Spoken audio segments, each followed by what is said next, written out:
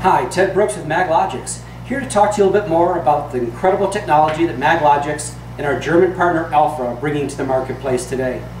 We'll start off with our family of lifters. Right now we have 3 of them.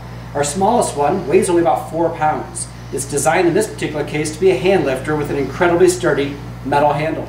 What this does, it allows you to grab, whether it's vertically in shear, whether it's horizontally for a straight lift, all the weight that OSHA will let you safely carry. This has about 800 pounds of breakaway, so I'm not worried about picking up a 66 or 70 pound piece of steel and carrying it around all day long. This magnet will hold it for you. It does have a bigger brother. The bigger brother is the TML-250. These are rated in kilograms, so let me do the conversion for you real quick. That's about 550 pounds of safe working load, and we always rate our magnets at 3-to-1. Do not be confused by safe working load of some competitive magnets that might rate theirs at 2-to-1. That's just an artificially inflated number. So a 3-to-1, 550 pounds means this magnet has an ultimate breakaway of about 1,700. The really incredible thing is it does that even on quarter almost, at 3/8 inch steel you get full power.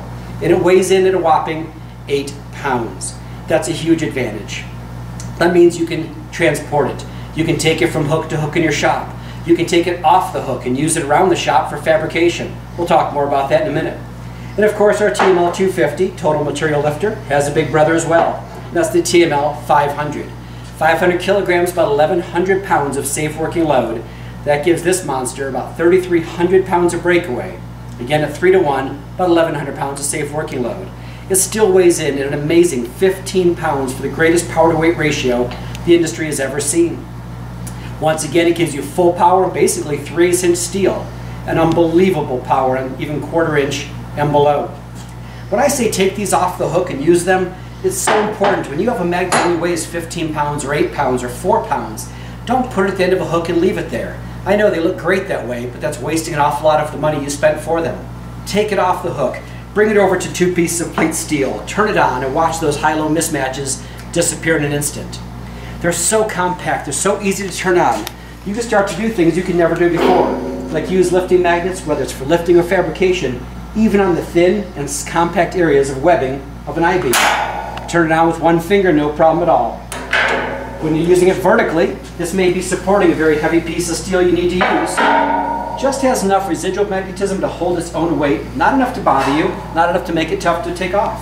Just enough to hold its own weight, get in position, put it exactly where you want it, and simply turn it on to hold heavy pieces of steel. How much can these guys hold when you're doing fabrication? Let me show you a good example. I'm going to grab this little hand lifter. Again, about 800 pounds of ultimate breakaway. You'll never lift that much, I hope. I'm going to put it on right here. Simply turn it on. This is the kind of weight these guys can hold, a lot more than OSHA would ever let any of us hold. Unbelievable power, incredible holding force, even on thin metals.